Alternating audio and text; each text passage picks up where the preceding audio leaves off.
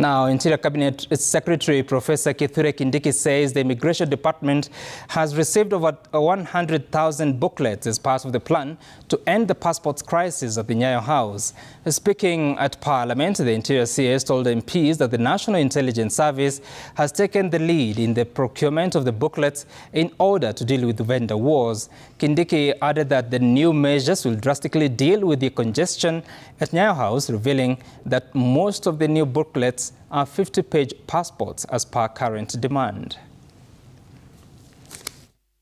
Then the backlog is almost now under 1,724,000. It's building based on the daily number of applicants and what we are dishing out.